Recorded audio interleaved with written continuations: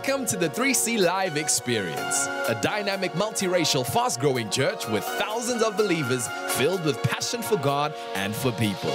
Let's join 3C in this live experience. So last week we were looking at Proverbs 11 verse 30, which says what? It says, the fruit of the righteous is a tree of life, and he who wins souls is wise. Why are you wise? Because when you take your eyes off yourself and your own needs, your eyes are then lifted. When your eyes are on yourself, your eyes always down, which means that when your eyes are down, you don't have vision. The Bible says, Proverbs 29:18, he says, without vision, he says, my people perish. They run wild. They are unrestrained if you don't have vision. So if your eyes are in the sand and the mud and its maintenance and just getting by, it says no. Wise people, they lift up their eyes. They lift up their eyes and they see others. They see the needs of others. They see the issues in others, so that we can be a blessing and help without being condescending, full of ourselves, thinking that we're better than anybody else. That's not what it is, but rather having a love and compassion for people. They are not there as the machinery to serve us.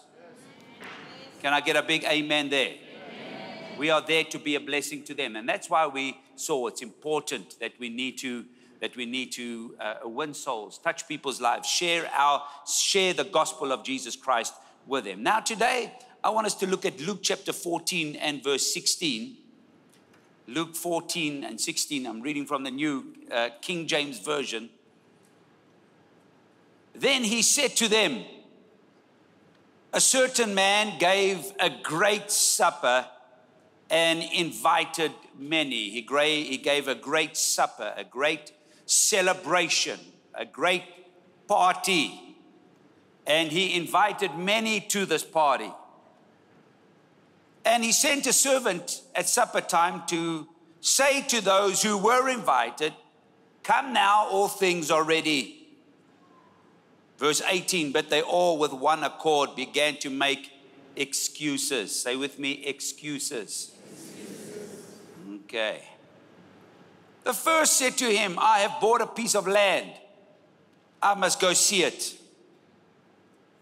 I ask you, have me excused. Verse 19 says, another said, I've bought 5 yoke of oxen and I am going to test them. I ask you to have me excused. Verse 20 says, still another said, I have married a wife. I beg your pardon. I've married a wife, and therefore I cannot come. So the servant came and reported these things to the master, and then the master of the house, being angry. What was his emotional state? One of anger.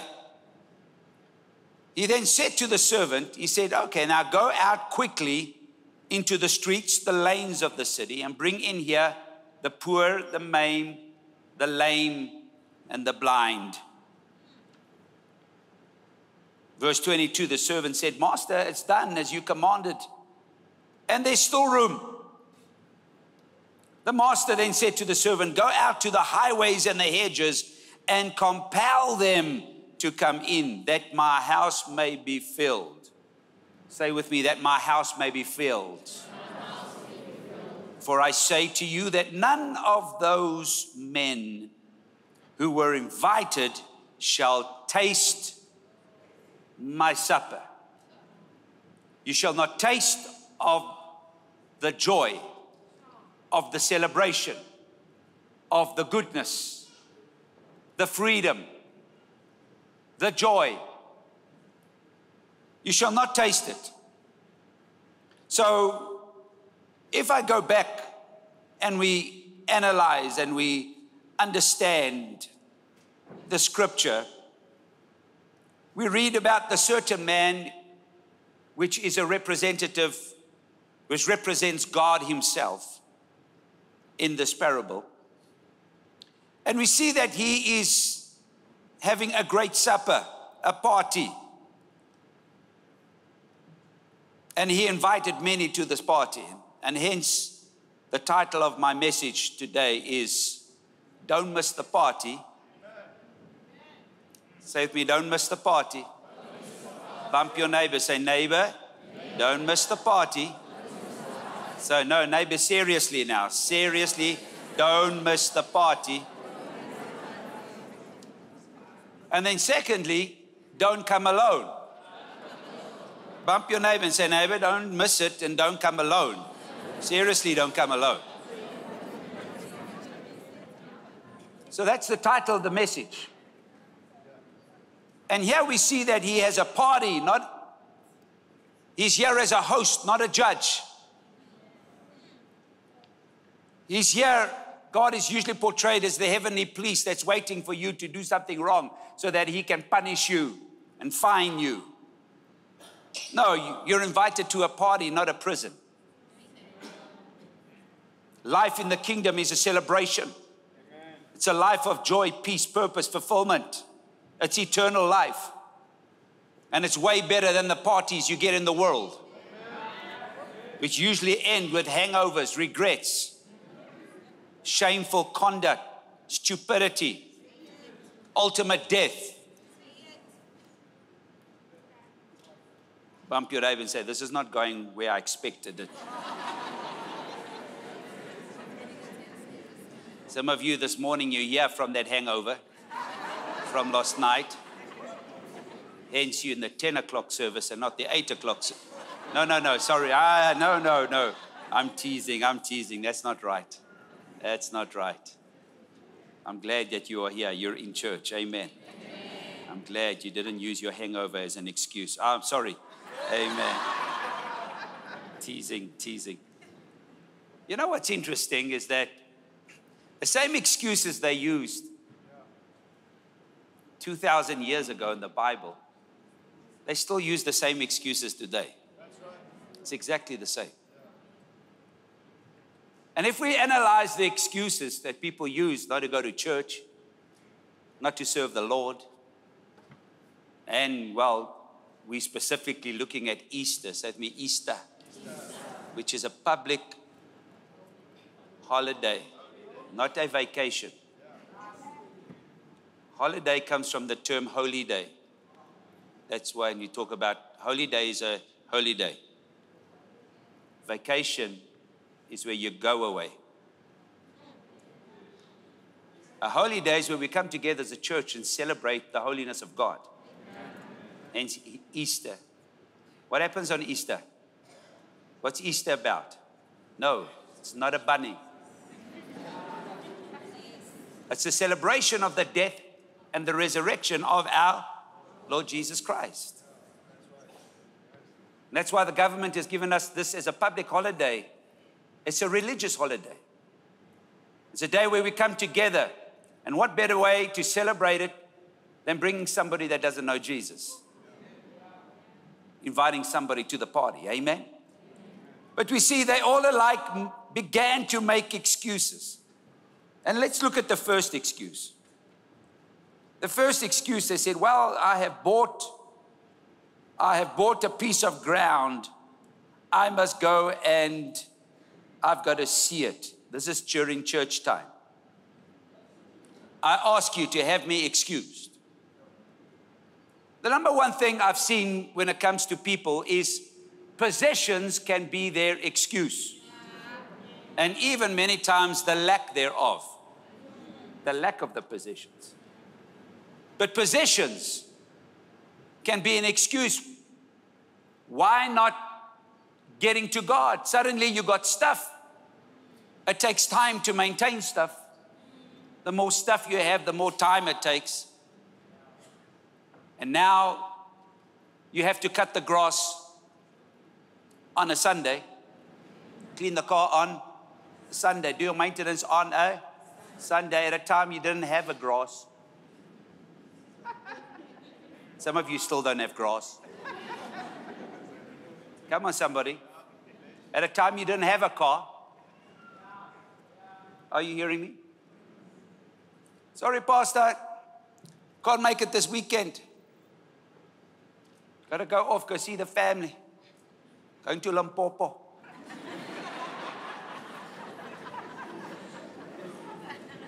Hello. When you just got saved, it took you 3 taxis to get to church. Some of you walked. You'd use your feet, take an hour to walk to get to church. Come on, somebody. You didn't have a car. Now God has blessed you with a job. God has blessed you with a car. Come on, somebody. God has blessed your life. And now suddenly you don't have time because of the stuff that God originally gave you. You didn't have a car to drive to Limpopo or to KZN. Come on, somebody. Wherever you need to go. Or go away. Go and leave. You didn't have anything. You didn't have a holiday home. You didn't have the money to be able to go away. You went just, I don't know, at a picnic in your front yard. Are you hearing me? So it's easy to get caught up in that place. Your personal possessions can be an excuse. The second thing we see is that he says, I have now 5 yoke of oxen, and I need to go test them, see if they work. I ask you to have me excuse. The second thing I see people use is their work. At a time you didn't have a job. Or you prayed and God gave you a promotion. But now suddenly, Pastor, we can't be there. Why? I have to work. But you haven't even gone and asked to get leave. You haven't even made the effort. You haven't trusted the Lord. And what happens is we use our excuse and we use our business and we think that's okay. So we think those are legitimate excuses. But although they seem like legitimate excuses, it doesn't fly with God. Because at the end of the day, is God number one in your life? The third excuse people use is their family. Oh, Pastor, I can't. You know my wife. You know my wife. But your wife doesn't even know you're using her as an excuse. Oh, you know, my husband, oh, you know, he's not really a church guy or whatever. But you know, your husband doesn't even know you're using him as an excuse. Or my parents. Sure, my parents. Or my children. How stupid must you be to use your kids as an excuse for not serving the Lord? How stupid to curse your own children. God gave them to you as a blessing, and now you use them as an excuse not to serve Him. Are you hearing me here today? Is this in the Bible? Yes, it's in the Bible, written 2,000 years ago. And it's exactly the same issues we have today. Is God number one within your life? Or are we going to make excuses? Bump your neighbor. Say, neighbor, don't miss the party. Say, neighbor, seriously. Tell your neighbor, especially after this word, especially, don't you? Yo, God help you. Yarra, help you.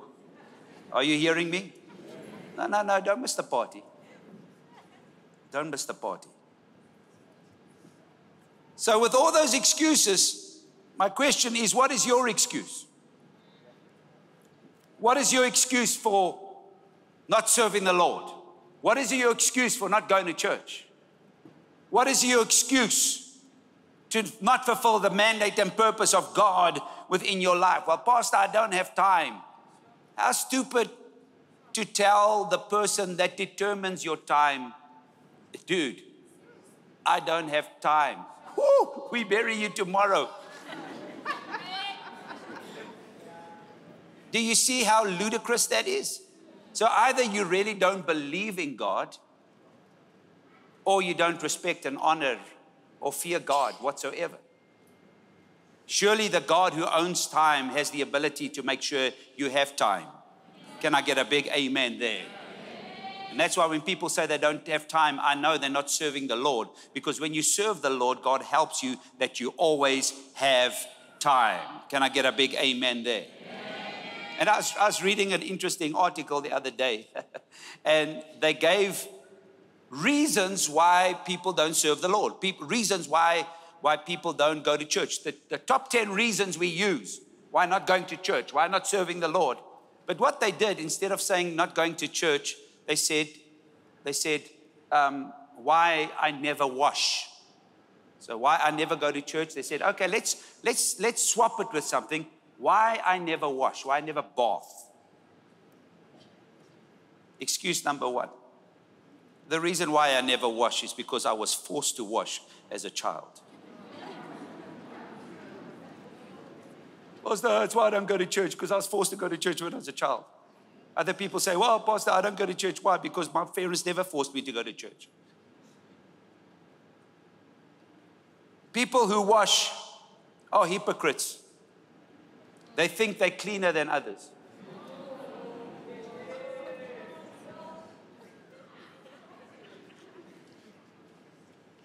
There are so many kinds of soap. I couldn't decide which one was right.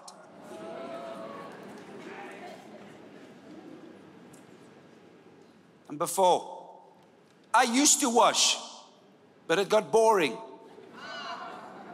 I only wash on Christmas and Easter. Why I don't wash? None of my friends wash. Or I'll start washing when I'm older. Or I really don't have the time to wash. Or the bathroom isn't warm enough to wash.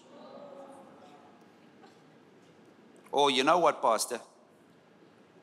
People who make the soap, they're only after your money. That's why I don't wash. It's ridiculous. Excuses and things that people say. One day when you stand before God, you're going to hear how ridiculous you sound. Can I get a big amen there? But best we deal with it now. So let's look at the reaction of the host. He became angry. And then he said, right, now go out quickly into the streets, the lanes, and the city, and bring in the poor, the maimed, the lame, and the blind. In other words, those that were invited, if they don't want to come within your sphere of influence, in your class, your colleagues, your neighborhood, the streets around you, people that you know, relatives that you know, if they don't want to come and they've been invited, then the Bible says right now, and go out. What must we do? Go out. If they don't want to come, people in your car don't want to come, still don't come alone. Bump your neighbor and say, neighbor, seriously, don't come alone. Yeah. But bump your neighbor and say, first make sure you're coming, right? Make sure you're coming. But when you come, don't come alone. Tell your neighbor, seriously, don't come alone. So if people are not coming and whatever, he says, now go out to the streets and the lanes, out of your place. In other words, go to people you do not know, and connect with people you do not know, and connect with the poor, those that people don't in the physical world don't recognize, and go to the outcasts and those that are struggling within their lives, those that are not deemed as significant. The Bible says, I've called those. Those are called to my party. Go find them, invite them, bring them along. And then the servant said in verse 22, Master, it's done as you commanded, but there's still room. Verse 23, then the master said to the servant, he said, now go out into the highways and the hedges. The highways, first of all, you got the streets that are close to you. Then he says, okay, now, if they don't want to come, or you've invited them and we haven't filled the place up, now what he says, go to the highways. The highways means you're going out, completely out of your neighborhood. You're going completely out of your way. A highway takes you to a total different place that you do not know. The Bible says go to the highways. He says go to the hedges. I don't know who stays in the hedges. But he says, go to the hedges, and he says what? He says, and compel them. So let me compel them. Shout it out. So let me compel.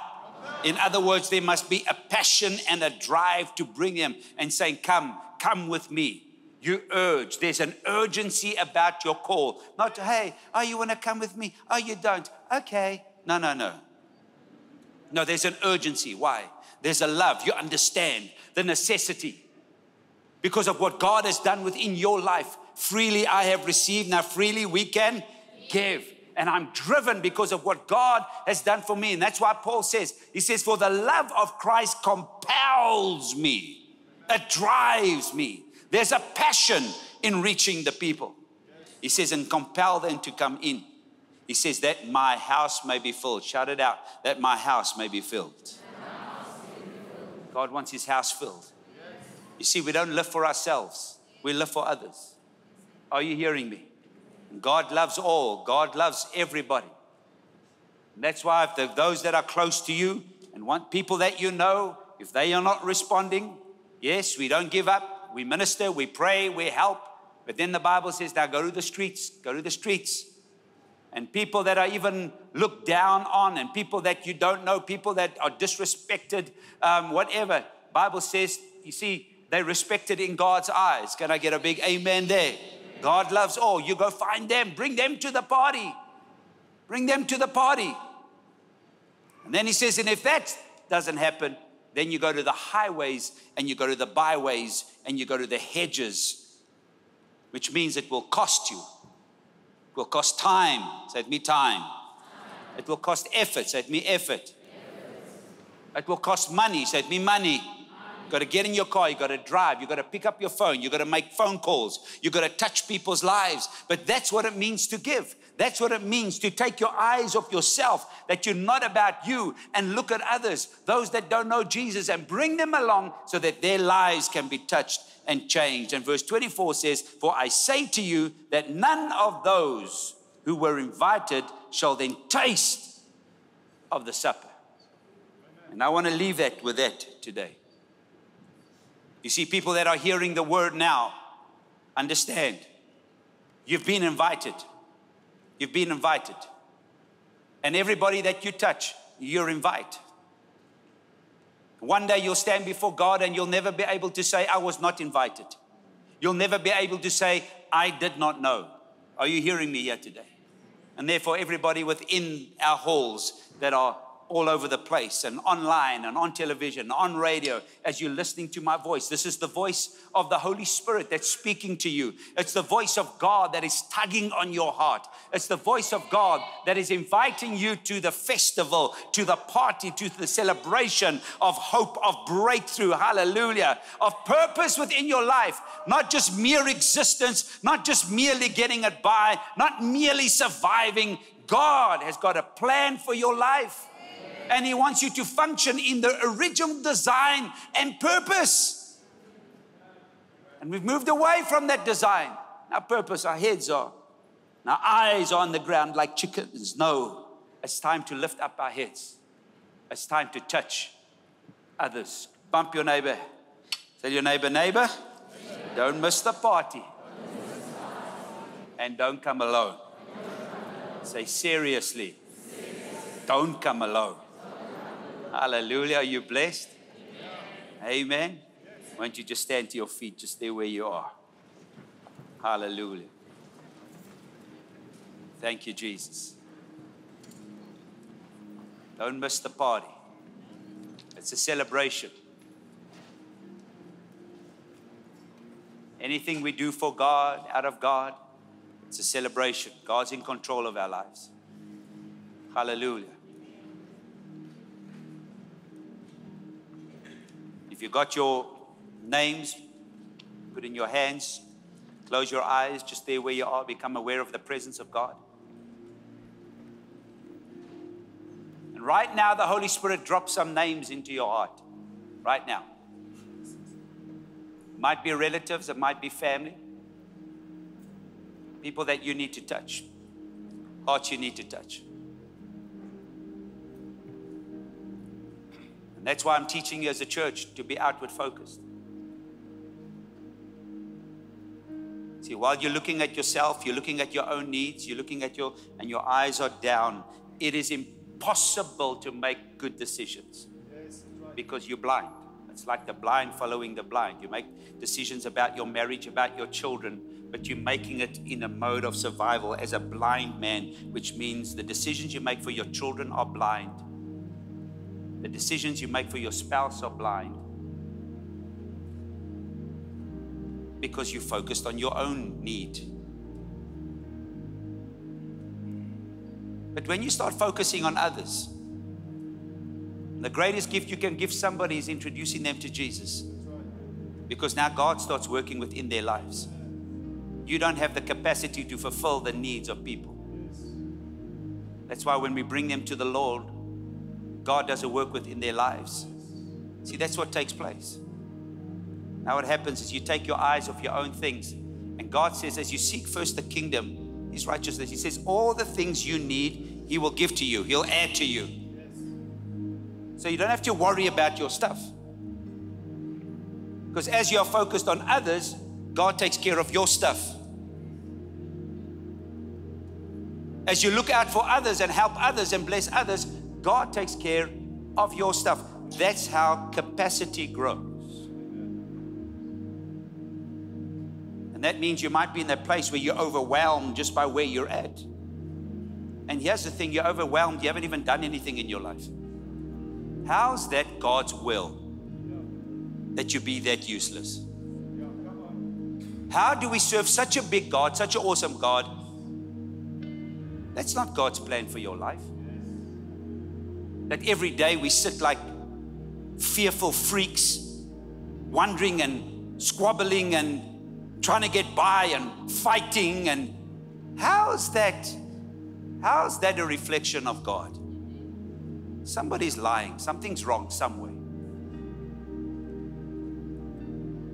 You see, when you invite God into your life and you start doing what the Bible says,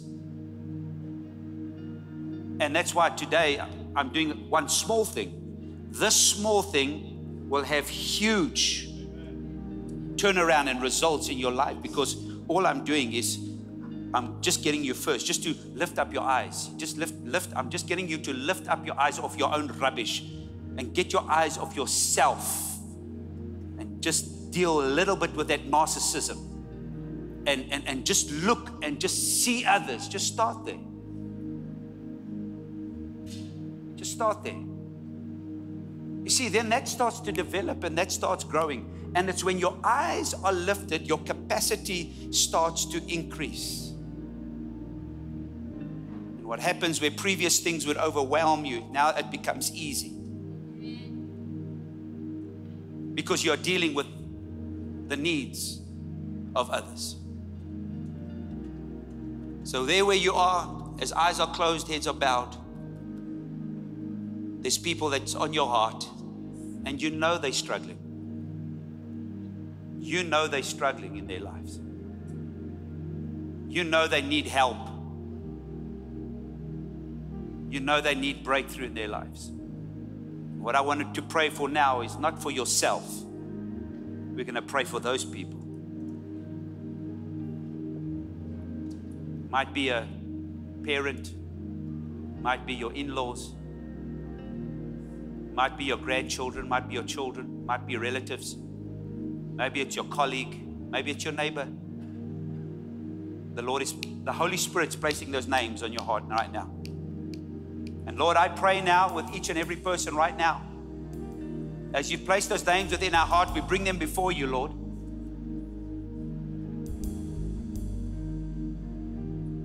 We pray that, Lord, that you'll work and move within their lives. Just there where you are in your mind. You give the Lord the names. So say those names in your mind. Give them to the Lord. Give them to the Lord. Give them to the Lord. Give them to the Lord. Thank you, Lord. And we pray, Lord, that you'll work within their hearts. Open their eyes of their understanding, that they might see how much you love them, how much you care for them. And within the mess they find themselves, Lord, that you'll deliver them, that you'll set them free. You'll give them breakthrough within their lives in Jesus' name. We pray, Holy Spirit, that you will draw them according to your Holy Spirit and your power that you'll draw them to you, Lord, and that you'll do the work. We can't help, we can't save, we can't heal. You do the work within their lives. As we separate them, we give them over to you. And then, Lord, we pray that you also give us strategy. Strategy in how to love. Strategy in how to care. Strategy in how to show the love. Help us, Lord, to be a blessing to them, to be able to invite them, to be able to bring them to the party, be able to bring them to you, Lord, so that their lives can be touched and changed and transformed. In Jesus' name. Give the Lord a mighty hand of praise. Thank you, Jesus.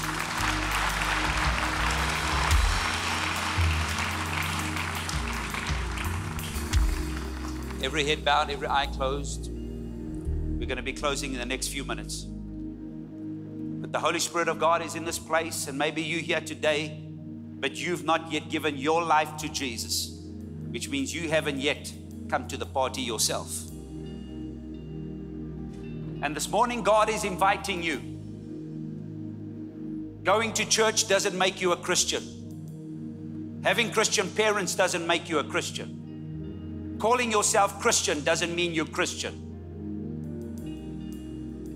The Bible says in John 3 verse 3, unless a man is born again, he cannot see the kingdom of God. Unless you are born of God, you cannot be a child of God. You can't make yourself a Christian, otherwise you're God.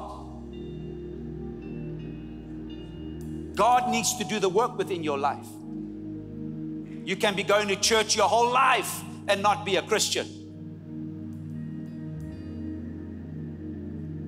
You say, Bert, well, what does that mean? That's very simple.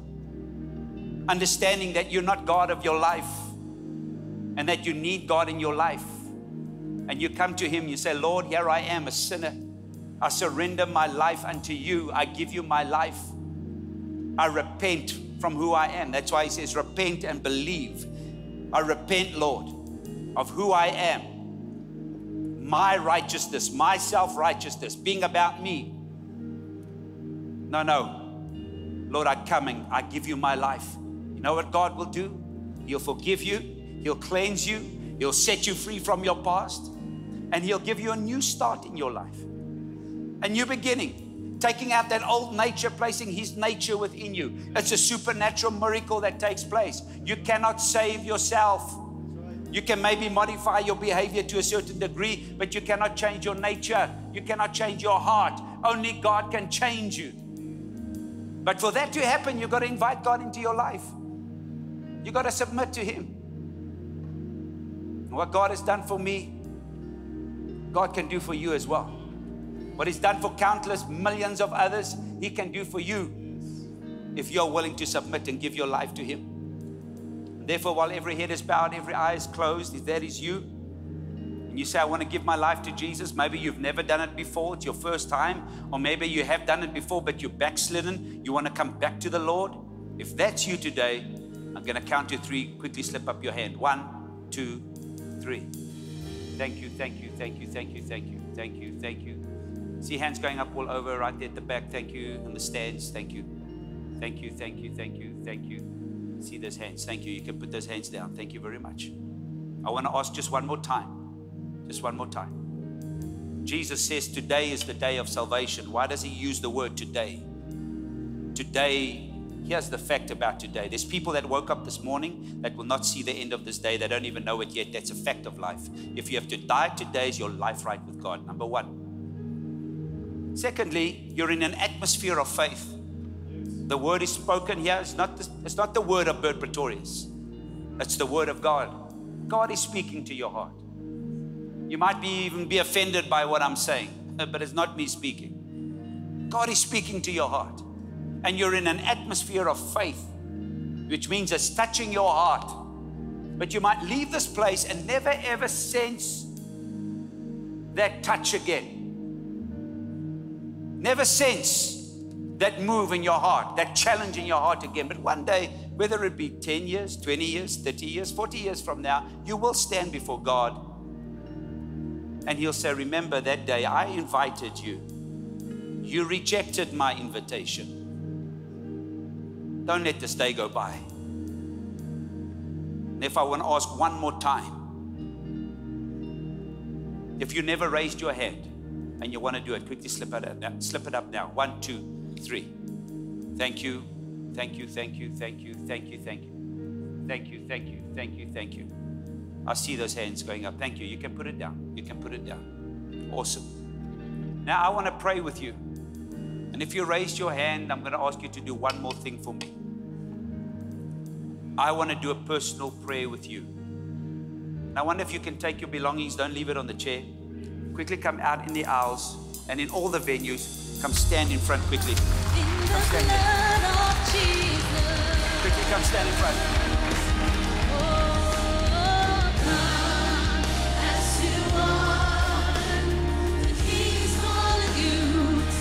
Before his throne of grace, as you are, let us need a prayer to come as you are. Oh, come and be washed. There is power in the blood of Jesus.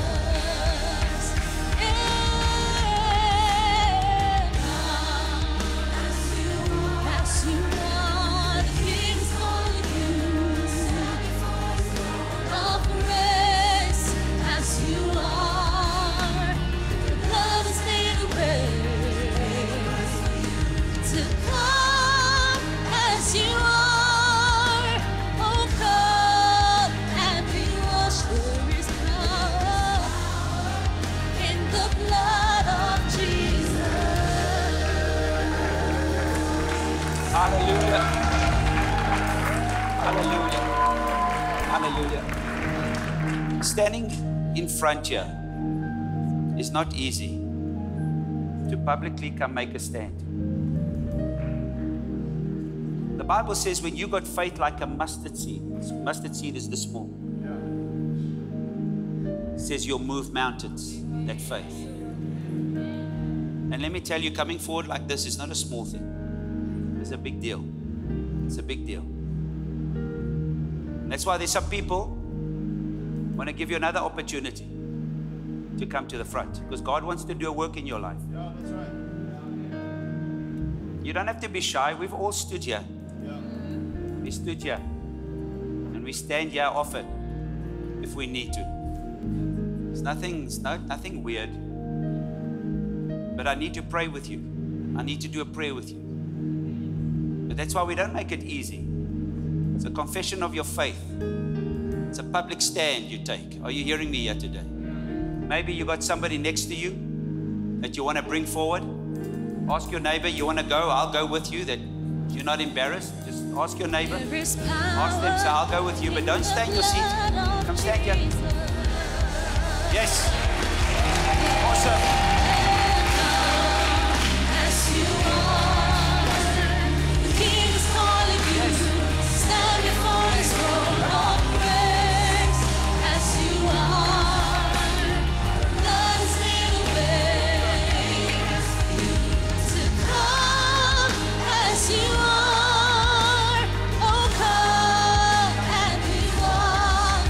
There is power in the blood.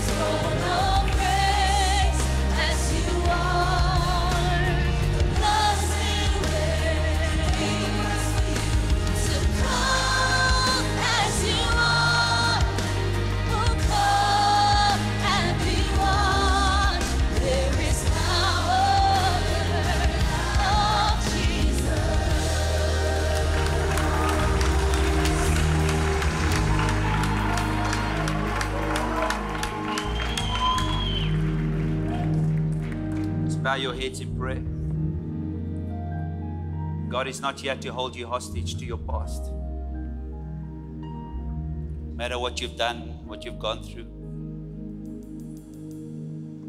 stuff we do out of fear, things we get up to. God's not here to hold you hostage. He's here to forgive you, to set you free. Say these words to Him. Say to me, dear Jesus, I need you in my life. Please forgive my sin. Take out this old nature. Everything I am, I give to you. My whole life, I surrender unto you. Thank you, Lord, that you changed me. Thank you for the gift of life, which I don't deserve, but you give it to me, and I receive it. According to your word, I now have the right to say, I am a child of God. I belong to you, and nothing can snatch me out of your hands. Lord, I pray over each and every one of these now your children. Every power of the devil broken over their lives right now. We take authority, apply the blood of Jesus over their lives. Every curse broken. Every curse broken. You fill them with your love. You fill them with your peace. You fill them with your joy. Thank you, Lord. And as from now, they're your children. They belong to you. In Jesus' name, give the Lord a mighty hand of praise. Thank you, Jesus. This 3C Live experience was brought to you by the 3C Media Production. For more information, call us on 086 111 2345 or log on to my3c.tv.